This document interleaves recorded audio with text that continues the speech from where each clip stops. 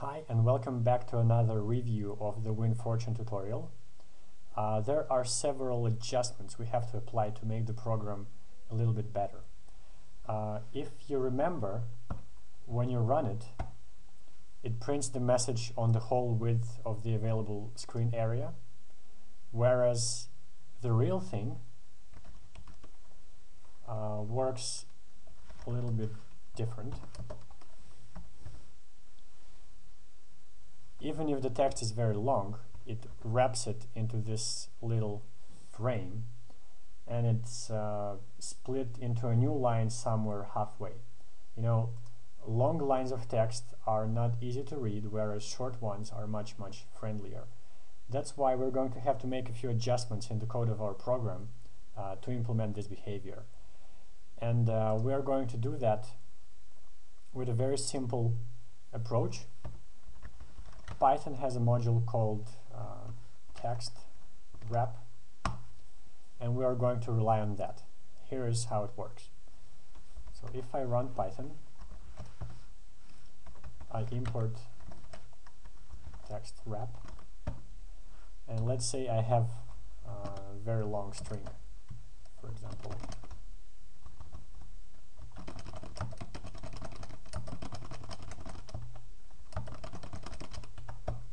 If I print it, it looks like that, but if I want to make it shorter, I mean align it, split it at a certain length, here's what I would do.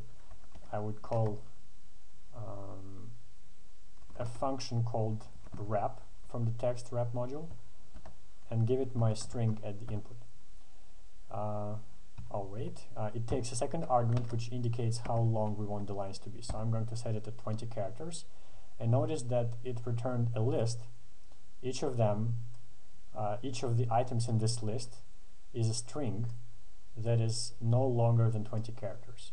So that's how we are going to solve our problem. And just in case, let's go back here. This is what it looks like now. And what we want to achieve is to make it split somewhere here. And besides that, we also wanted to add this nice little frame, like it does in Cowsay. So here are the adjustments we're going to have to apply.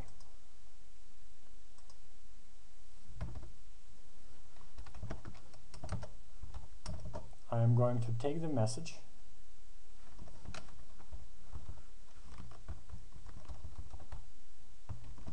and split it using the wrap function inside textwrap, which is a standard module. At this point, lines will contain multiple elements. Each of them is a string not longer than, let's say, 40 characters. And then we're going to have to add the upper border, which is this one. Then we're going to have some characters here vertically, and then the bottom part. So it will look like this. So if this one is 40 characters long, we are going to have the asterisk repeated 40 times. By the way, you may not be aware of this, but in Python you can, if you do this, this string will be replicated 40 times. So let's have final message equals to that. Then for line in lines, we are going to modify the line such that line equals, it will add one asterisk, a space, then it will plug in the line, then another space, and then another asterisk, line. So as a result of this, we will have something like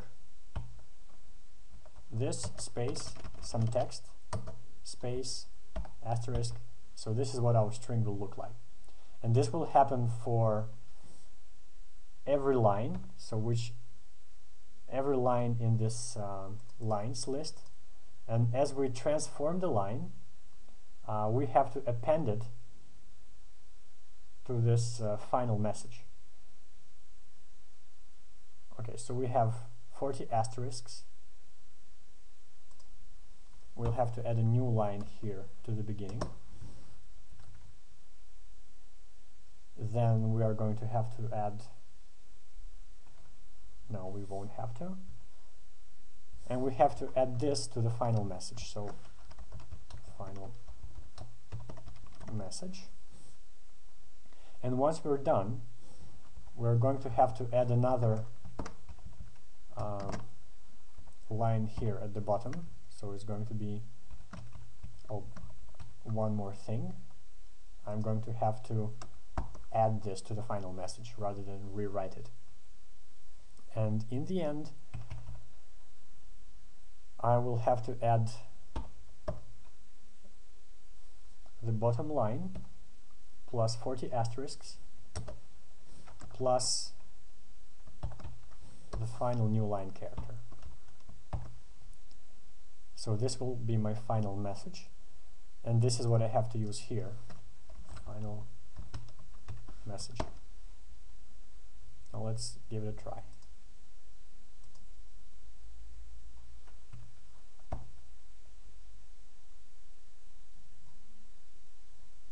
Okay, that didn't really work out as I expected. Okay, let's have a look at the code and figure out what's wrong.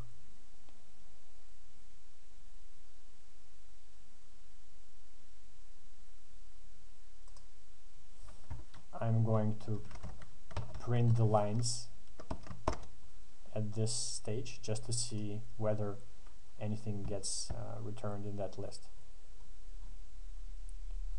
Yes, I see that the list was processed as expected, so this is not our problem.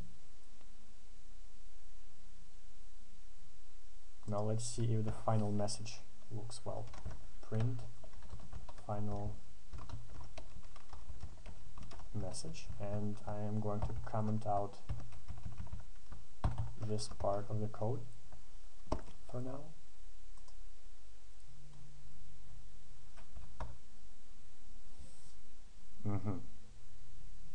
Okay, so the upper line and the bottom line look as I want them.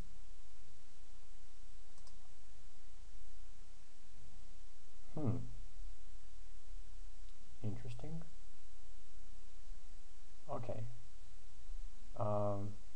It is strange though that I only print one line, yet I see two lines here. Oh, this one is a part of the final response. Okay, it's supposed to be like that. Okay, so we have nothing wrong here, and it goes as expected here. Then something must be wrong in the remaining part. I guess I'm going to have to get rid of these new line characters for now, just to see what happens in the meantime. Okay, so I do have to add the new line before the upper area.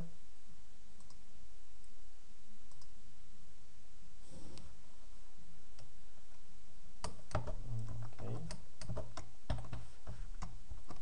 done. Let's check. All right. And I'm going to need more than 40 here, so let's refactor it a little bit. Width is set to 40 characters, and this one is going to be width plus padding, and padding will be, let's say, 3 characters.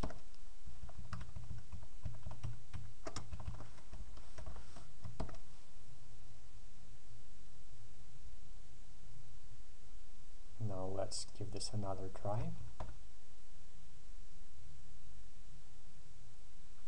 We need more padding. I'll make it 5 characters long. and we need a backslash n between this one and the previous line. So let's set padding to 5 and a new line here. I saved it. I'm going to run it again. Okay, so now it looks better. So what I need is a little bit more padding. Let's set it to 8, and I am going to add my final line here. And again, I will use the width variable instead of using 40 as a magic number. So as soon as I add the last line, oh, of course, final message plus equals. I was overwriting it rather than adding the string to the end. Okay, so now it should work. Okay, it does. But we have a little overflow here. So I'm going to use a smaller length. Instead of 40, let's say 35.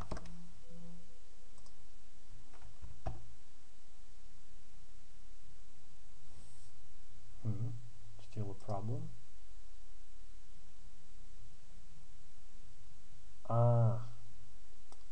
Yeah, the padding wasn't supposed to be there. I think we won't need this at all. Let's see how this works. Okay, so we need to add padding to the end of each line until it reaches the width we chose. So it's going to be an asterisk followed by space. This is where it ends. And then we have to add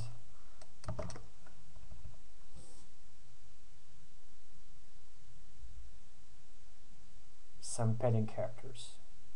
How much padding do we need? That's the question. Okay, let's just try to guess and use 3. So we'll use 1 space multiplied padding times plus a new line character at the end. I saved it and I'm going to run it again. Okay, it looks right, but there is no line there. Yes, of course there isn't, because an asterisk is missing.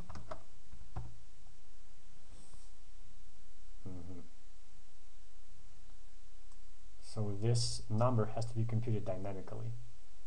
It is equal to the length of this line. No, it is equal to the length of this line minus the length of that one. Okay, so here's how it works. Multiplied by width minus the length of line. Okay, that should do the trick, I hope. Oops.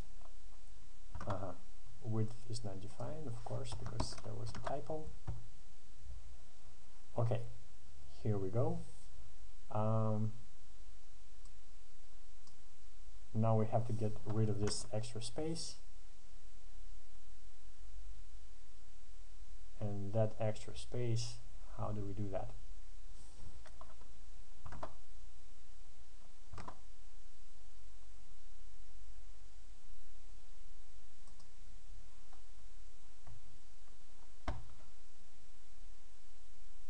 Minus padding.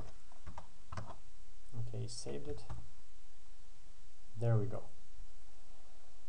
So now our Winfortune program, which ironically currently is being used on Linux, looks a little bit more distant. It's more readable because we have limited the length of each line, and it has this highly attractive rectangle around. You can, of course, play with it and adjust it such that it matches this kind of a frame. But all in all, I think this is good enough for practical purposes. I think one more adjustment we can make is get rid of this final space. I mean final new line character, but this is left as an exercise to the reader. Enjoy.